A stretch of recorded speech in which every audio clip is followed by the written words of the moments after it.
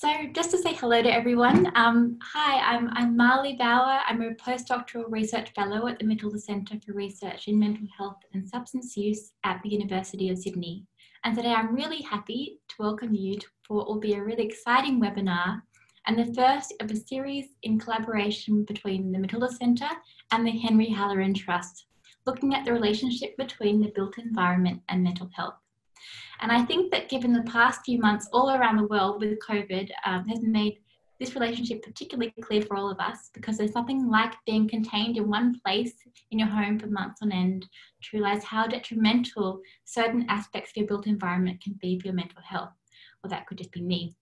But I think that this interest began for us through a workshop between academics and practitioners from psychology and mental health, physical health, urban planning and architecture, where in our own experiences of work in practice or in research, we had noticed the relationship between the built environment and mental health, but we didn't have so much of a common language to know how to link these concepts together. So, for example, in my own research, I've looked at the experience of loneliness amongst people who are currently or formerly homeless, and found that the inequity in the type and quality of houses and spaces that's often allotted to people exiting homelessness in our society often don't take into account the personal needs and desires of this group to their detriment. So we focus on forming a network that's collaborative and interdisciplinary to look at this relationship in more detail. And we had several aims. The first is to bring together researchers, policymakers and practitioners currently working independently across silos and bring them together to share skills and expertise and develop networks and frameworks. We also want to promote the role of mental health in built environment research and practice, and vice versa to promote built environment and mental health research and practice settings. We want to build capacity to translate research evidence into public health and planning policy and practice through inbuilt partnerships with practitioners in the field. So if as a practitioner, researcher or policymaker, you'd like to either join a network or be on a list to hear about future events or publications, just send me an email, and you should receive an email tomorrow with my contact details. We'd love to hear from you. So now over to who you've come to see, Laura. So when first reflecting on this area, the first person I heard about was Laura McGrath, who had been pioneering this space for quite some time in the UK. So it's a real boon to have her speak at our first webinar, especially when it is first thing in her morning in the UK. So she's a lecturer in psychosocial mental health at the Open University in the UK. Before joining the OU, Laura taught at the University of East London for 8 years, where she was program leader for the Bachelor of Clinical and Community Psychology degree. Her research concentrates on the role of the material environment in experiences of mental health, care, and recovery. And her work is interdisciplinary, drawing on social, community, and critical psychology, as well as human geography and social theory to explore psychosocial and material aspects of mental health experiences. She's investigated the role of the built environment in many settings, including psychiatric settings and forensic psychiatric units, amongst others. And this work led Laura to co-edit the recent volume, The Handbook of Mental Health and Space, Clinical and Community Applications. So the plan tonight is for Laura to speak for half an hour to 40 minutes, and then open up for questions. So there's a Q&A box in the bottom of your screen, or there should be, so you can record questions as they come up during Laura's talk. But let me know if you'd rather have your question read out by me, or if you want to just ask it yourself, and we'll try and make the webinar technology work to figure it out. But I have to say, it's my first hosting webinar experience, so I can't promise anything magical, but we'll give it a go. So over to you, Laura. Okay, thank you. Thank you for inviting me. Oh, just a minute, I have to do the, I'm going to try and share my screen.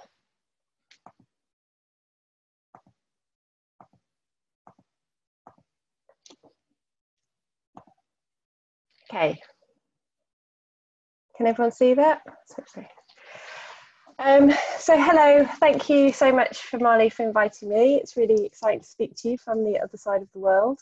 And I'm really glad that people are interested in doing this kind of work. I've been looking at this topic for just over a decade now, and I'm going to talk through today some of the kind of background, reasons why I've done this work, some of the relevant literature, and then some of the findings from the various studies that I've done in this area. So I've called my talk today Space and Mental Distress. So I tend to use the slightly broader term space than the built environment in particular, and that's because included in our psychological engagement with the material environments that we live in is not only the kind of built environment, but also how we think about and conceptualize spaces, how we organize them, what kind of things we're meant to do in particular spaces and others on the more macro level than the built environment, which shapes what built environments we have, and also the really micro level as well. I'm interested in kind of how do people engage with objects in their lives, how do we use objects to kind of manage and understand our psychological experiences. So I think that space kind of encompasses the kind of macro to the micro when we're thinking about how the built environment comes into people's psychological experiences. So why did I sort of start being interested in this topic? Well, my background is in psychology of mental health, as Molly said, and in the UK, and I think in most, if not all, Western industrialized countries, the past 50 years or so have seen a huge change in the spaces that are allocated for mental health care. So up until the sort of middle of the 20th century, and in the UK up until the 1990s, the main place that was allocated for the care and treatment of mental health was places like this, was asylum. These were places which were large institutions out of town normally, and people were often sent there for long periods of time, some for many, many years. And there were many good reasons to shut the asylums down. There was a lot of abuse that went on in these institutions. But what this has meant in the shutting down of these asylums is that people who are navigating mental health problems, either crisis, recovery, treatment, have gone from largely, or not entirely, being in places like this, which are established purely for that purpose, to navigating their distress across multiple spaces. And these include some institutional places still, so like community mental health services, like we still have institutions, psychiatric wards, but also everyday spaces like homes, like shopping places, social places, natural spaces, everyday places. So what we've gone from is a very clear demarcation spatially between spaces to be mad and spaces to be sane. You know, if you're in the asylum, you're designated as being mad. If you're out of it, you're broadly designated as being sane or not mad, to this really complicated relationship where people are navigating distress and crisis and recovery and treatment even in the same spaces where they're also navigating their everyday lives and kind of doing lots of other things as well. So that while there was lots and lots of work on the institutionalization and the impact on services and people, there wasn't much on what this spatial change had meant for people's lives. So kind of where this originally came from. So, So why would this matter? Well, we know that where people are is really important for people's mental health. So the first indication of this was studies done in Chicago in the 1930s, 20s and 30s. So the map on the left here is Farris and Dunham, and they mapped the incidence of schizophrenia in Chicago. And what they found is that, as you can see, the darker bits on the map are the higher incidence. So those inner city, poorer areas had much higher incidence of schizophrenia than the kind of more affluent suburbs. And part of that, of course, is we know that there's a social gradient in mental health. So people who are poorer are more likely to experience severe mental health problems. But there seems to be an additional factor here of the neighbourhood and particularly of urbanicity in mental health. So on the right here we have a map of England, which again is people experiencing a long-term mental health problem. And you can see here that the darker bits again are the higher incidence, and the bit off on its own on the left is London.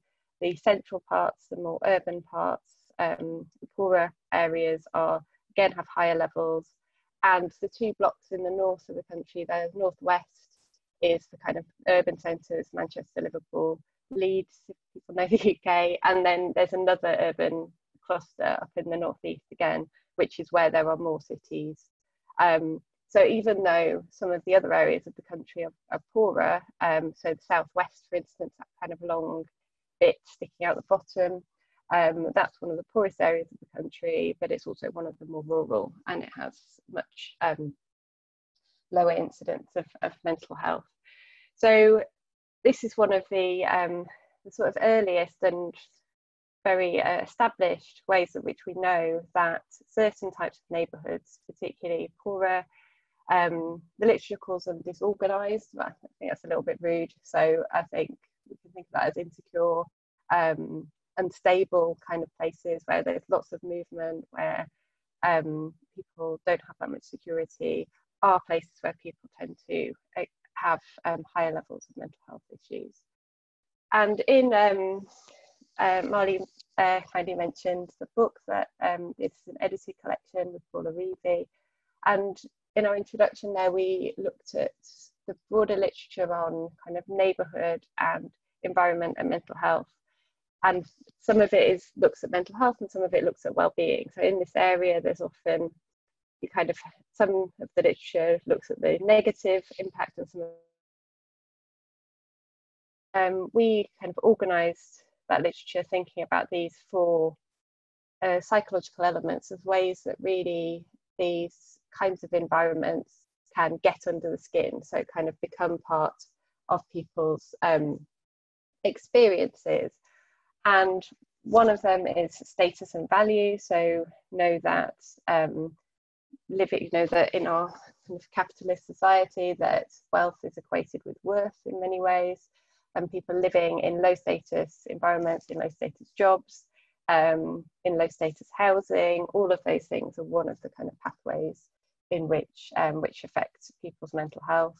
There seems to be a big protective factor of trust and belonging, so closer knit communities are more protected, and generally more trusting societies have better levels of well-being, and that's also linked again to this kind of status and value, because more equal societies are more trusting and have better levels of mental health as well, and that's true on the neighbourhood level. There's also some sort of an impact as well of power and agency, and the kind of power that people have over their lives. So people who are in poorer neighbourhoods, for instance, but who have feel like they have control over local decision making, have better levels of well-being, as more protected from the kind of stresses and strains and inequities of living on a low income. And finally, safety, security and respite. So as I mentioned, insecurity and instability.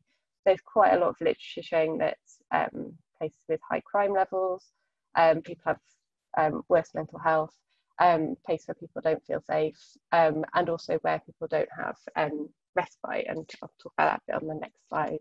So these are some, it's just one way to cut up the literature really, but it's quite complicated, the ways in which people's these sort of environments that we know are not particularly, can be quite toxic for people's mental health, but kind of actually go into our come under the skin and go into our psychological experiences. And we can see very similar themes if we go down to the level of the built environment and the kind of specific environments in which people are living. So one of the, there's quite a lot of research that's been done looking at the kind of housing that people live in, particularly housing quality and housing type. And unsurprisingly, it's found that poorer quality housing is worse for your mental health. And generally, multiple occupancy housing is often pinpointed as being something that's quite detrimental for people. But there's not equality within multiple occupancy housing. It's not sort of just that living in kind of these larger environments is bad. It depends on the design and the layout and the way in which they're kind of seen within the neighbourhood as well. But one thing we do know is there's a number of studies showing that people who live higher up tower blocks have worse mental health. And this is particularly the case for mothers, young mothers with children, not necessarily young, but mothers with young children, and it's been argued that's because they are more trapped and they don't have access to play areas or to other parents. So that's and also the design is important as well. So this middle picture is a kind of open deck housing, multiple occupancy housing design. And these kind of designs where people are exposed straight out into the elements, if you like, when they come out, and they're kind of quite open and bare, are worse for mental health than closed corridors or kind of flat type arrangements where people are in a kind of opposite each other. And also have people living in places of higher levels of helplessness as well. So there seems to be so environmental psychologists who've kind of looked at a lot of this literature have come up with, sort of argue that there are three real elements, mediating elements in multiple occupancy housing and urban design. One is personal control. So these sort of open deck designs where people just come out and that's it. Are much people don't really have a sense of ownership over the space, whereas designs where, for instance, you have a small corridor with some people that you're on, and then you might come out and you're in a block and you have your own communal space in that block, and then you go out and you have a kind of shared space outside. Those actually people seem to have higher levels, less helplessness, higher levels of control in those sort of environments because they have a sense of ownership over bits of the space. And they're not just kind of going straight out from their flat into the world and feeling kind of overwhelmed by it. Social isolation, or kind of the way that where they're facilitating interaction in the spaces, is really important mediator as well. There's a lot of interest in this at the moment in urban design more generally on the other side of trying to build happy cities or resilient places. And thinking about ways we can make cities more neighbourly and walkable. A lot of that is driven by the idea that we need to have those sort of just everyday informal interactions with people who live near us, which is one of the things that lockdown probably brought home to a lot of people. It's just that not necessarily people you're friends with, but just seeing people every day it seems to be quite protective for our well-being. And if you're living in these sort of environments like this long corridor, it doesn't really facilitate that kind of interaction at all and creates more hostile interactions with neighbours. And the other thing that's protective and important is respite and restoration. So, and one thing that we know in the literature is really important for that is green space, which is why I have this lovely garden here as well.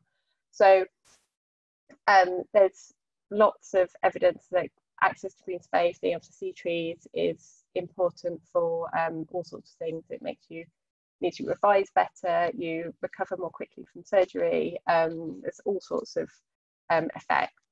In terms of housing, there's a study done again in Chicago, coincidentally, where they compared women living in two tower blocks in the same housing project, or estate as we say in the UK, and they found that one of their tower blocks was surrounded by trees and the other one wasn't, but apart from that they were the same, they were on the same site. And they found that the women who both sets of women had the same sorts of life events going on. So they all had kind of quite stressful lives, living in poverty, but the women who could see trees rated those life events as less stressful, as less long-term, and also as less important and global. So they weren't as overwhelmed by the things that were going on, even though the same things were going on to them. So this has led to the idea that green space is leads to a kind of form of cognitive restoration or respite that allows people to kind of gather resources to help them cope with everyday life. And that's another really important reason to have trees everywhere, as well as the environment. Okay, so thinking about my own work in this area. So I've been doing this for over a decade, and I think the studies that I've done sort of fall into two categories. One is really trying to unpick the experiences of space in the material environment in mental health and recovery. So this started, excuse me, with my PhD, which was 2007 to 12. And that was really looking quite broadly at how do people in community care in particular experience spaces that they're using. So I talked to current mental health service users, and I also looked at autobiographies that people have published of their experiences over a longer period as well, so moving through the changes that have happened. I've also done projects since then, one with newly homeless people with pre-existing mental health problems, so looking at how people navigate this kind of new experience of homelessness, and also in secure forensic institution, looking at that. So this was a forensic institution sort of in line with a lot of places in the UK, just had been rebuilt and redesigned to be all meant to be all nice, and we were looking at the kind of how the service users and as staff experienced that newly designed building. I've also done some work which is more directly looking at how we intervene in thinking about space as well. So this project was Jessica Muir. This was her doctoral project, which I supervised, but I need to talk about some of it. And she looked at a walk and talk group in Hackney in East London, which is a very central urban environment. That group is peer-led, and they go for a walk once a week around the local area, kind of in various ways.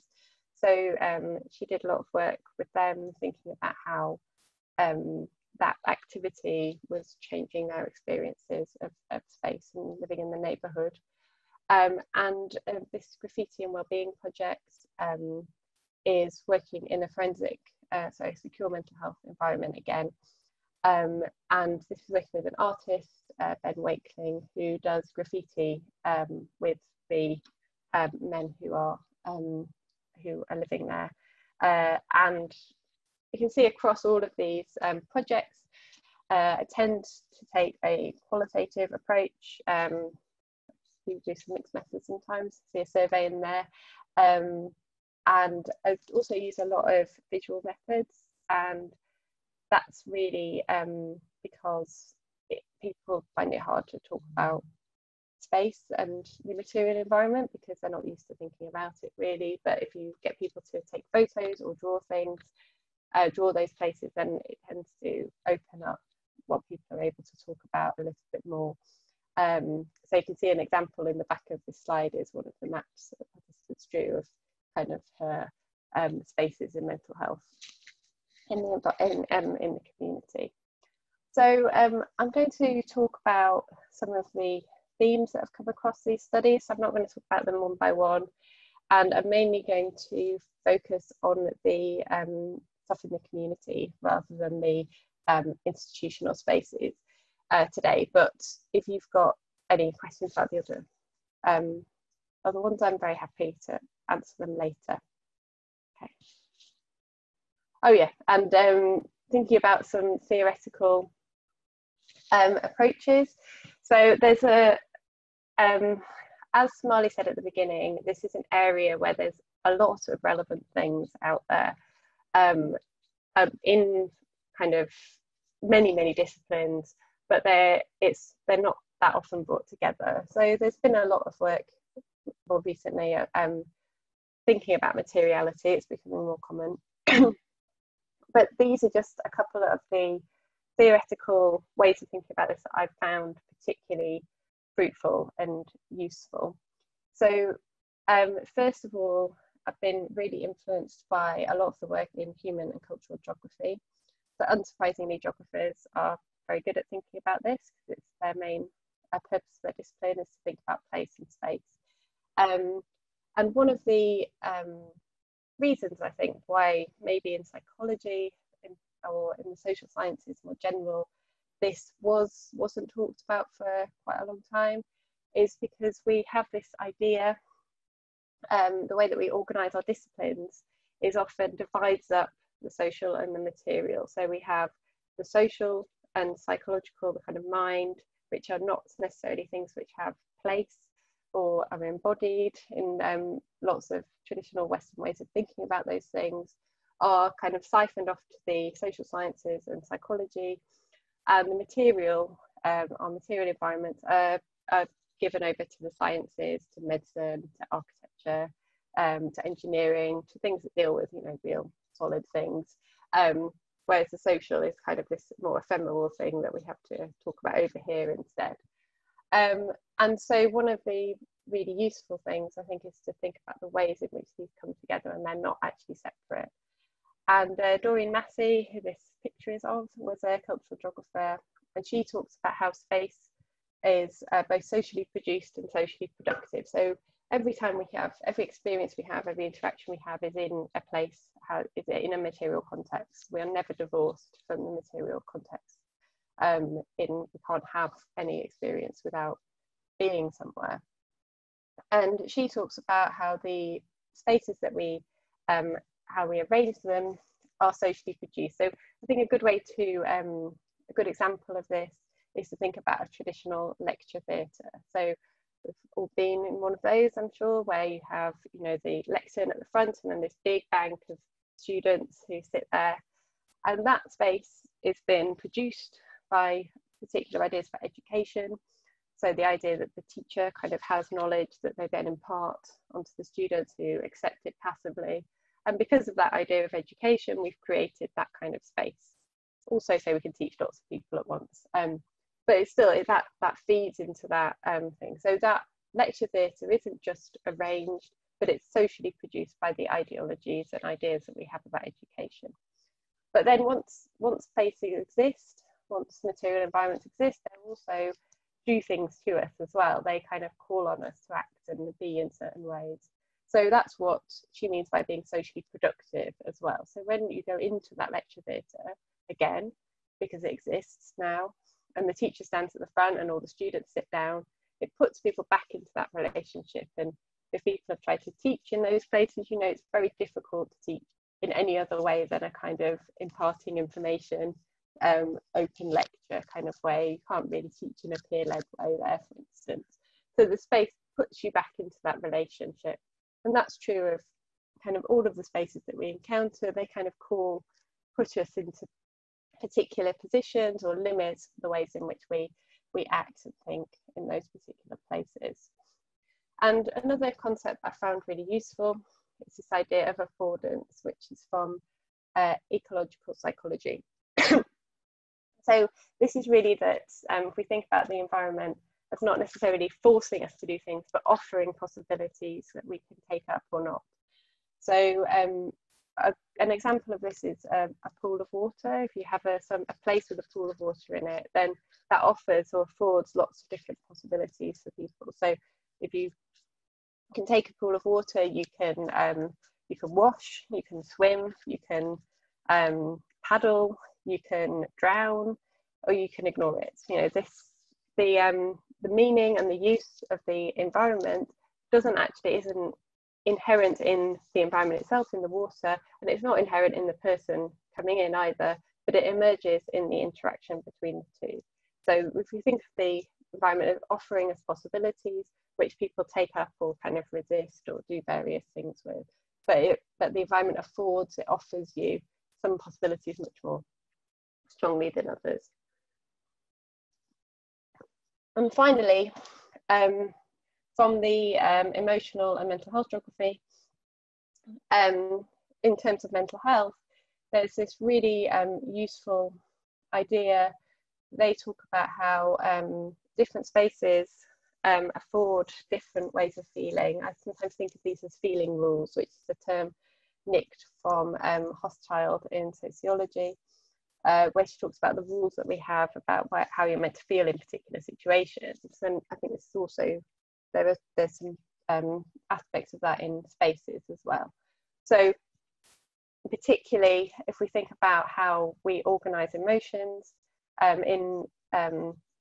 then emotions are often, and distress are things that are meant to be private, are things that are done more easily in private spaces, whereas our public spaces are more rational kind of places. And so we can see that that's the idea of that from the asylum that I talked about at the beginning, that you have in the rest of the outside of the asylum is kind of for rationality and sanity, and inside the asylum is for madness. There's some kind of echoes of that I'll talk about that in a second. But we have this idea that you can't just do everything anywhere, but the spaces that exist kind of have existing rules that we all respond to and use. So this quote from Latour, I always think is very evocative. That when we think about the things that exist around us, that they're not just there, they don't just sit there, but they authorize, allow, afford, encourage, permit, suggest, influence, block, render possible, forbid, and so on. So they're always kind of actors in, if you're not conscious, in the kind of experiences and interactions that we're going to have in that space. Or anyway. Okay, so to move on to thinking about my data. So one of the as I just was talking about, there's this that we have this kind of general organisation of space that which seems to have continued beyond closing the asylums. So although we've got rid of these kind of out of town spaces, public spaces, especially kind of everyday spaces like shopping malls, busy kind of train stations, those kind of real public spaces seem to be particularly hostile to people experiencing distress. So what I mean by that is that people would be are much more likely to invoke censure if they publicly display distress there. They're more likely to get picked up by the police, and they're more likely to be sectioned, things like that. But what this meant when my participants were talking about their kind of going about their everyday lives is that if they were in a state of distress, if they were feeling particularly low, they also found it really uncomfortable to be in public places. So Lou in the top quote here talks about this additional level of distress that happens in public spaces. So she feels really uncomfortable, feels really exposed, and has to sort of go home in response to being in public space. And Zoe here, if we think about this idea of feeling rules and kind of what you're allowed to do in different places, instead talks about how at home she feels like more of her emotions happen in home space. There's this wider range that can happen there because you're allowed to feel everything, whereas you have to kind of in a different interview, someone called it put on your social face. This kind of Goffman's idea of performance. You're performing your public self, which doesn't include generally our kind of darkest and deepest emotions. So lots of comes up again and again in the data. And of course, there's a bit of a problem here for some people. They could go home, but for lots of people, of course, home is not a safe or a place or a sanctuary. So that was, but for those participants who had kind of safe homes and who had this experience, they often talked about retreats out of public spaces as really inherent in their experience of crisis. And to take this to think about how this impacts on the built environment, this is a quote from Zoe, who was a young woman who'd been in psychiatric care a couple of times, and it's time living in the community. And she talks about going to see her psychiatrist and comparing her psychiatrist's office to another room where she has cognitive behaviour therapy, and saying that she feels much more able to talk about her distress in the room where she has cognitive behaviour therapy, and not because she doesn't like a psychiatrist or she doesn't feel comfortable, but because the room is much more enclosed. And whereas she says here that she sits in a psychiatrist's office and says, I wish there wasn't 6 windows in here because I want to sit here and cry and feel really bad, and it feels too bare for me to do that. And what's interesting here, of course, is that this isn't a public place at all. In fact, no one can see her. She's in a hospital setting, and the window isn't looking out onto a public road or anything. It's not like anyone's literally going to see her, but the windows are enough to afford for her this sense of exposure. So one thing that I have noticed is that architects really like windows and putting windows everywhere. And of course, it can be really good for invoking sense of light and space. But when people are trying to talk about things that are really not welcome, not stigmatized experiences, then often kind of this feeling of exposure can be really detrimental. And in a way, Zoe here was quite lucky because lots of people that I've talked to, their mental health service buildings have been shut down in the UK because we've moved to social inclusion, so the idea that everybody should be in the community all the time. And they were having to try and have these conversations in public cafes, in pubs even. And we're just finding it impossible to be able to disclose these really difficult experiences in places which were just not, where they were also having to navigate being a kind of public person who's not distressed. So it's a really difficult thing. So that's one kind of quite common experience. It's being feeling distressed or feeling crisis, really having this need to cocoon and to kind of keep the world away. But this wasn't true for everybody at all, and often I don't want to make causal statements here because I've not done that kind of study at all, but these people tended to be, if people were having kind of more psychotic experiences or manic experiences, then they seem to not necessarily have that need to stay inside, but instead have the opposite need to escape confinement and containment in the home. So you see here that Brian talks about this kind of claustrophobic feeling of being in the house, of being part of his crisis. So Brian had many kind of psychotic crises over 30, 40 years. He was saying he's noticed that this becomes part of his crisis, where he has to leave the house, and he often does it at night, which he knows is not a good idea, it's dangerous, but he just gets this need to go out. And Julie talks about a similar thing here, where she also left the house all the time, and said because when she was at home, her voices would get worse, everything would come on top of her, and actually it was very dangerous for her to stay in the house. And this quote, the last quote, is from a homeless study, and we found this with some people who had just given up their homes and left in a kind of state of mental health crisis. And you can kind of feel the intensity of this person's distress at being confined, of just not being able to cope, gonna leave, because of feeling almost like they were choking in the house, and of feeling this real sense of being stifled and being contained.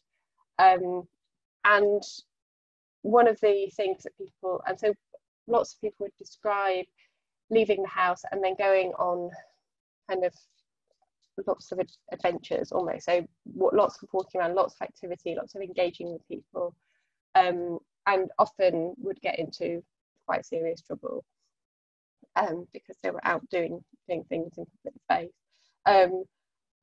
But what they seemed to be doing to try and do was to really dissipate this intensity of their distress and experiences, and to gain some kind of agency in relation to these really intense experiences that they were having. So this quote here is from one of the autobiographies that I looked at, and he talks, so this man Michael was having a very difficult experience at home, where he was being attacked, having these visions of the 4 horsemen of the apocalypse were attacking him with the devil, and he felt like they were killing him in his house. So it's kind of very symbolic representation of the same experience as we just talked about. And so he went outside and walked around the city where he lived all night. And you can see here that he talks about walking, because he's walking the devil, which is his distress, his kind of trauma, following him, but not being able to catch him all night. Kind of walks around until the daylight comes, where he feels safe again. So, and this is a very evocative way of representing, I think, what lots of people were trying to do, which was to gain some control in relation to these very kind of burgeoning, overwhelming experiences. And so rather than feeling overwhelmed by voices, instead to feeling control of them. So one of the problems, of course, though, is that as soon as you go out of the house, as we've just discussed in the first slide, there's not really many places where you can go where you're not going to attract kind of attention, or you're not going to feel additionally unsafe because of other reasons. So Sandra Estroff, in her ethnography of community care in the 1980s in America, uses this phrase nooks and crannies to talk about the kinds of places in public space that people who are distressed kind of have to find in order to manage their experiences. So, and one of those things is about being outside and being being able to feel like you're dissipating some experiences, but at the same time feel safe and not visible. So we've got this very, this is from the homelessness study, a man talking about hiding in Hyde Park in central London, and he talks about hiding in the bushes in this way and trying to remain so that he was near enough people so he felt safe, but also so nobody could see him at all. And this kind of person existing in public space but not really existing, not really having a place there at all.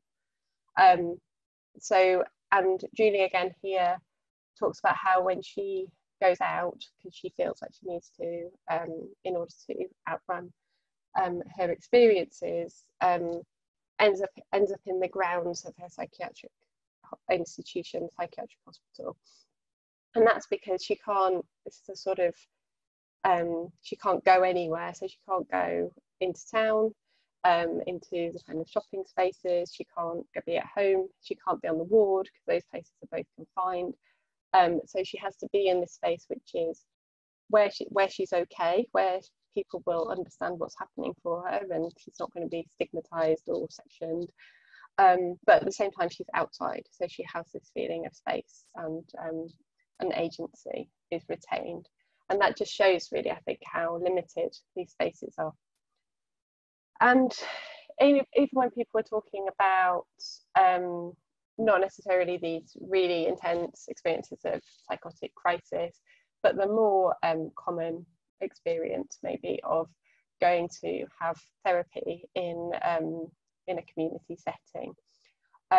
Still talks again about how being in therapy involves a kind of experience of emotion and a way of being, which is not really welcome or usual in our everyday public spaces. So this participant, Carl, he talked about how when he was in therapy, he felt like he had to be a pile of pudding. So he had to be very open and very, all of his emotions were kind of on the outside and were exposed and very vulnerable. And in his everyday life, he was a sort of middle-class, middle-aged white man, and he had to be very hard and stoic and not show his emotions. And so while there was a space for him to be vulnerable and a space for him to not be vulnerable, wasn't was a space for him to transition between the two. So when I asked him to talk about the most important places in his community care, one of the places he talked about was the toilet in his services, because he said he went into the toilet in order to kind of make himself ready, both before therapy and after therapy, in order to be able to manage this transition between these two ways of being. And he talked about it as a decompression zone that he had. So he went in the toilet, and then he went and sat in a cafe, and then he went a little bit further down the road, and then he would get on the train and go home. So he really had to manage this kind of transition. But I think what's notable is there was no kind of space, there's no buffer space for him in the community, and there's not really this acknowledgement of the fact that you're having to navigate this real change in your kind of emotional self. And finally, if we think about recovery, so not necessarily living with the kind of intense experiences that I've been talking about so far. So there's two examples I want to draw on about how people use their material spaces. So one of the things that I think is important is that people use the objects and space in their life in order to kind of manage their feelings and their emotions, also their identity and their kind of broader sense of self as well. So this first example, from Lou. So Lou was a young woman who had just left hospital, psychiatric hospital, and she was living in supported housing. And she really, really hated supported housing, and she didn't want to be there. She said it was really institutional. She was very resistant to the idea that she would become a kind of long-term service user. She wanted she just wanted to be out of there. And one of the ways that she talked about doing that was that she didn't engage with the space as a home in any way. So she wouldn't do any chores, and she didn't cook while she was there. And which I'm sure was not great for her housemates, but this was the way in which she was managing this. And she had in her room a lot of kitchen equipment. So prior to her crisis, she'd worked as a chef, and she refused to unpack any of her kitchen stuff into the house, and it would just sit in the corner. And she said this was because she didn't want to take these things that were meaningful to her, which were a positive part of her identity and her past, and make them and integrate them into this place, which she just wanted to get rid of. She just wanted to be out there. And one of the things I think is really important about this is that her behaviour here and the way in which she's arranging her room could be read easily as another symptom of her depression. That she won't unpack, she won't do any chores, but actually for her this was a way of recovering, of maintaining her kind of sense of self, her pre-crisis sense of self, and making sure that she could just move out without kind of taking on too much of her current situation into her long-term identity. So when we've done work in psychiatric institutions, often hear staff making comments like, so-and-so's room is tidy, therefore they're well, so-and-so's room is not tidy, therefore they're unwell. But people's engagement with objects and the meaning they have is more complex than that. And so it's always good to ask people what the meaning is of the way in which they're arranging things, because it could be like Lou, that actually it's the opposite, that the meaning appears. And also people are quite creative and in the way in which they use their everyday spaces. And in the walking project that I talked about, one of the things that we found is that people had what we call therapeutic nodes in their environment, so little places that people would go to in order to find places of peace or respite, where maybe they were living in relatively harsh urban environments. So this woman, Sarah, this is the tree that she's talking about here, a palm tree in Hackney, which obviously that's quite unusual to have palm trees in London. but it's also a relatively unremarkable bit. You know, it's just a square in the middle of the place, and this is the place where she would go and sit and have a cup of tea and watch the trees, and this was a really important ritual for her. So again, places aren't necessarily that exotic or posh looking, but can still be really, people use them in these really kind of meaningful ways in order to manage their recovery and kind of keep enliven their everyday spaces. These are often green places, so parks, canals, places like that in this study. Okay, so in conclusion, so when we're thinking about the material environment and psychology, our psychological experiences, mental health, there are kind of multiple levels in which we need to think about how these fold into experiences. So the built environment is really important. How things are arranged shapes how people are able to interact or live in those places. But we're also thinking about the macro level of how we understand spaces, what are we meant to do in them, what are the norms around behaviour and feeling and interaction in those spaces, and by those norms, who are we including and excluding. When we're thinking about particular places, we think about what are their feeling rules, what are people able to do and not do in those spaces, what are we preventing, and sometimes things that look like they're nice or therapeutic are not necessarily the same thing as affording what people need to do in the space. There's this real tension, and I don't really know how to manage this tension, because people in distress who are in crisis seem to need both privacy and confinement, both agency and, you know, but I mean both privacy and agency, and those take different meanings on for different people in different ways, and privacy can become confinement and agency can become exposure, or kind of being outside can become exposure.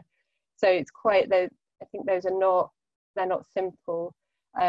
This is what people need to be able to do. There are tensions, and the two can flip as well when people are in states of distress. But generally, what people need is a sense of control and agency over their experiences and the ability to manage them. And also, people are creative and actively order and manage their spaces and the objects within them in order to help themselves recover and to manage and modulate their experiences in beneficial ways. Okay, thank you. How long was that? Oh, sorry. 5 minutes left for questions. Oh God, you should have told me. I didn't realise. Oh, there's a Q&A. Oh, okay. All right, I'll read this one out. So there is an increasing evidence of the role of the microbiome in shaping mental health within the built environment. What, if any, is the scope of this biological-based research to inform policy and design, architecture and planning of spaces that improve mental health and well-being in general populations?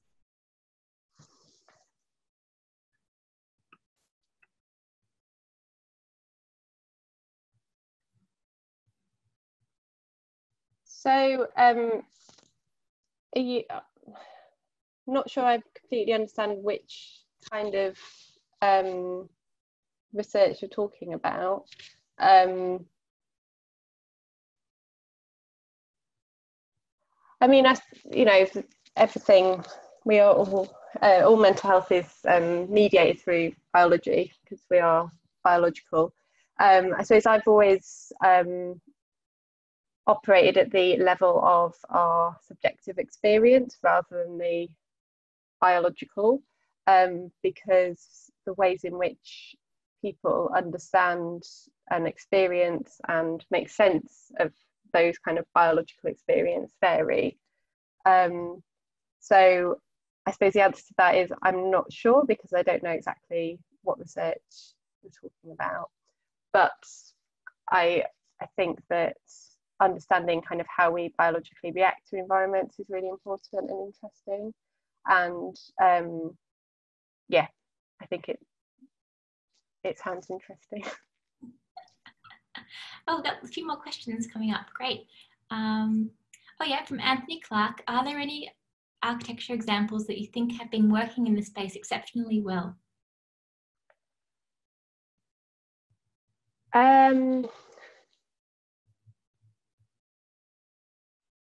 So I think that there are a number of places for crisis that have gone down a route of being more home-like. So rather than kind of institutional spaces are built to look like homes, kind of have soft furnishings and kind of focus on comfort rather than necessarily trying to look therapeutic or like a hospital. And those seem to be, I mean, it's, you know, it's always an interaction between the architecture and the practices that happen within it. So I guess they also work in different ways as well. But I think places where people can engage with them in varied ways are really important. So lots of institutional places are very single use, so they're quite flat kind of spaces, whereas places which are more home-like tend to have different varieties of ways of engaging with them. So I think, yeah, those kind of places I think work better. Okay. So we've also got one from Lucy, who said, "Hi Laura, great talk. Thank you." I agree. I'm designing and planning open and public space and community facilities. I'm wondering if you have any advice about creating therapeutic nodes in our cities. So that would be lovely, but I think probably the answer to the other one, of the other question as well, is ask people who are having experiences of mental health about what they need and where they like to go, because of course what we also see is that people use spaces in different ways. So it's kind of difficult to create one place, but it's really about making sure that design is inclusive and that it includes these experiences which are not necessarily easily included in our public spaces. So I really think bottom-up inclusive design practices are probably the best, rather than me telling you what it should look like. I think that's probably the best way to go. Mm-hmm. There's no palm tree index or anything. No. So Tina Britton asks, are there any resources you'd recommend to guide the design of public space for mental health? So there's been quite a lot of so I think there's the Happy Cities book, which is about more about well-being, mental health. There's quite a lot of that sort of stuff around in urban planning at the moment. I really like Richard Sennett's work as well, that he talks about how we can build cities which are open and which generate interaction and generate generate interaction between groups and people, rather than excluding or putting up barriers between people.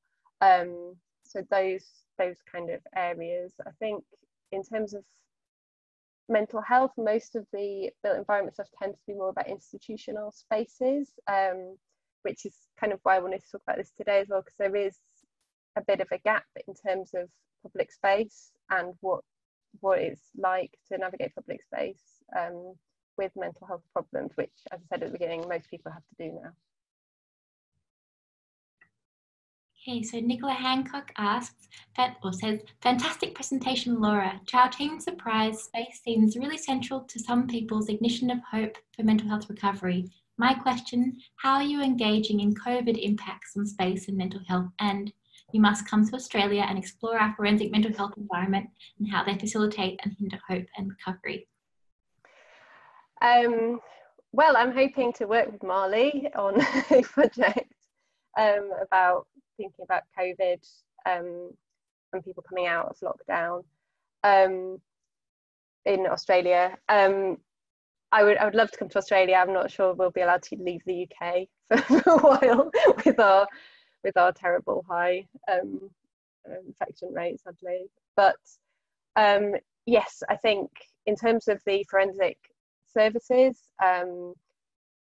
one of the things that we've been thinking about quite a lot is that the spaces there are so focused on risk and preventing risk, and that they end up locking everything down, and it's really difficult to generate kind of hope and recovery in those spaces. So I'm just writing up some stuff about that at the moment, which I'm very willing to share. We are going over time, so if people have to leave, that's that. Sorry, everyone. We'll just say, so Marie asks, says, really interesting presentation. How do we build more cross-disciplinary research? Any hints for what works?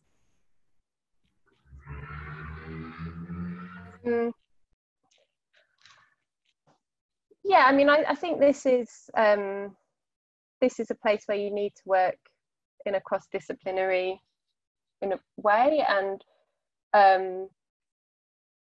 I suppose one of the things is about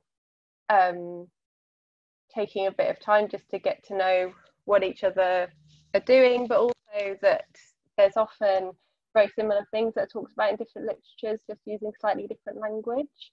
So part of it is about seeing where there's already stuff that's been done, but maybe not quite from your perspective. So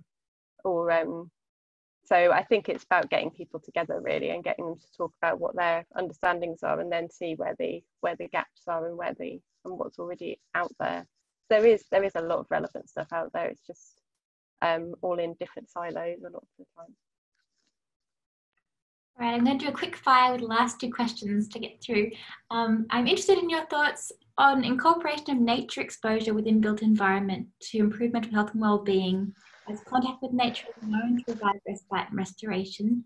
And quickly, a second question for Tina, I'm really interested in doing a PhD looking at the relationship between urban planning and mental health. She already has a planning degree and she's doing a psych degree. Would it be better to do such a topic within the psychology faculty or the architectural faculty? Oh, it depends on the faculties in question. So I would look for people who you want to work with rather than focusing on the faculty, and also maybe try and get people across the two if you can. But you know, there are different bits of psychology and different bits of architecture, so it depends on who's open to it really. For nature, yes, I think it's really important to bring nature in, and I think, although I talked about the kind of restoration, respite kind of literature, which is very well established, I think there's something much more fundamental about our need to be near and connected and see nature, which is a kind of deeper psychological meaning of the natural world. But certainly there's lots of design about how to bring nature into the city and use more kind of natural and different materials and stuff, and I think all of that is really, really positive, and the more you can get it into urban environments, the better. Okay. From Joe, very quickly. I'm, as a consultant who works with architects and developers to review the impact of their designs, would you suggest that there is a strong need for more semi-private spaces to be incorporated into new apartment and mixed-use developments to allow effective transition from public to private spaces? Do you think we need to rethink the design of high-rise to incorporate new designs? Yes, absolutely. I think that thinking about how people live in the space and how people engage, you know, we need to live on a kind of a human scale level with other people, and that can be incorporated within high rises and multi-occupancy places, but it does need careful management, and the evidence seems to be that intermediary spaces are really important for people to feel like they have control and ownership over where they're living. So yes. Awesome. Well, thank you so much, Laura. I really enjoyed the presentation. I'm sure everyone else did too. So thank you. I'm sorry I went so badly over. I didn't have a clock. alrighty. Well, thanks everyone. Thank you.